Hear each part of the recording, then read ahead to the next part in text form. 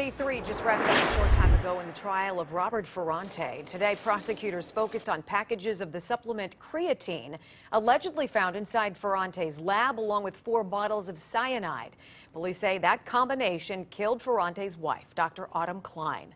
A computer expert also testified about iPhone and computer data, saying a Google search was performed on how to remove traces of toxins. And tonight we have learned the jury has not yet been isolated from the public.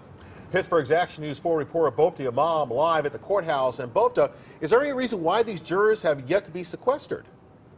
Well, right now, Andrew, it's unclear why, and it's up to the judge to decide. But we do know that inadmissible evidence, a large piece of inadmissible evidence, would be a very good reason to trigger jury sequestration. And so far, we haven't seen much of that in this case. Sequestration isolates the jury from the public to help avoid swayed decisions. It can also help prevent threats against jurors. One defense attorney we spoke to says it would be difficult for jurors not to access Twitter and media reports. Take a listen.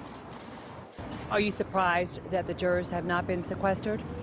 I am a little surprised in this case, just because of the high-profile nature of it. However, again, it's just like any other criminal trial. It's a homicide charge. Is it realistic in this day and age, with technology, phones at our fingertips, that the jurors are really not seeing anything that's on TV, that's in the papers, that's out in the public? Again, I can't imagine that the jury is not at least doing some research on some of the medical terms that may have been coming out in testimony. The judge could decide to sequester the jury at any time. Towson says he expects that to happen after closing arguments. Reporting live downtown, I'm Bopta Imam, Pittsburgh's Action News 4.